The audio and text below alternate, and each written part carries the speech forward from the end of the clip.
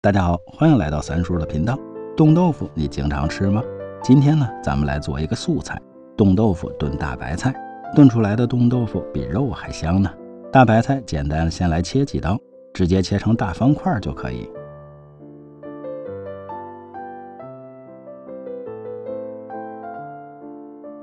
然后呢，热锅里加油，油可以适当的多一点。把白菜下锅翻炒。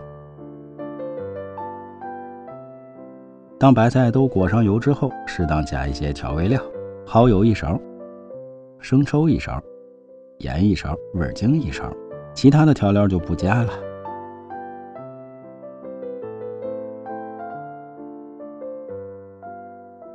翻炒均匀之后，把冻豆腐也下锅，小火慢慢的炖上。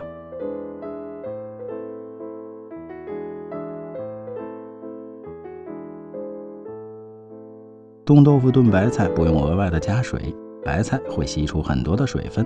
要说这冻豆腐其实也不用专门去买，只要买3块钱的豆腐回来切成小块，如果讲究点的，放到盐水里煮一煮。我一般呢都是直接切小块之后就放到冰箱里冷冻了。不管是涮火锅还是炖菜，这冻豆腐绝对是必不可少的，甚至比肉还好吃呢。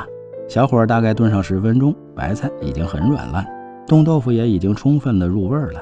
好了，可以出锅了。这一盘冻豆腐炖白菜虽然是100%的素菜，但泡米饭吃却格外的下饭。不信你也试试。同一个厨房，不同的主张，有什么问题请留言，欢迎转发点个赞。最后别忘了下期内容更精彩，记得关注三叔，我们不见不散。